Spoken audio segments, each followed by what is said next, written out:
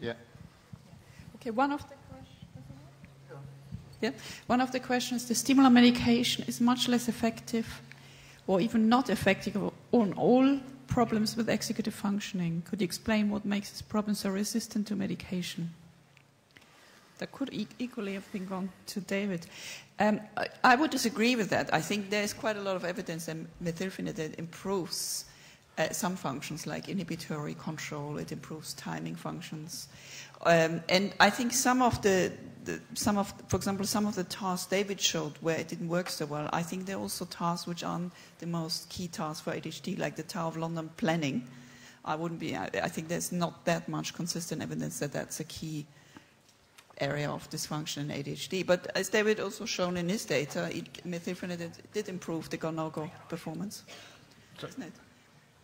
Is this one? Yeah, this one. I mean, I think that, I think you're right. I think there is evidence, and we did find more evidence more recently for some reductions in some areas, particularly the impulsivity areas. But I think that there are no good evidence for improvements in some of the areas which are the more cognitive, the less motor, less impulsive areas. So those bits that might map onto, and I was saying I think there's a difficulty with mapping symptoms with cognitive functions. I don't think it's the whole story. But less evidence for improvement in those parts that you'd expect to map on the inattentive side than you would the impulsive side.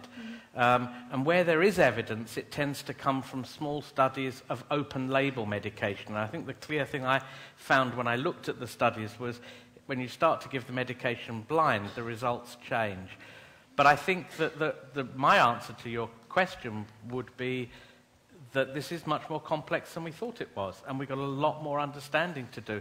And as Katja said, there's very, very few people have looked at the chronic effects of medication on anything cognitive or functional or structural.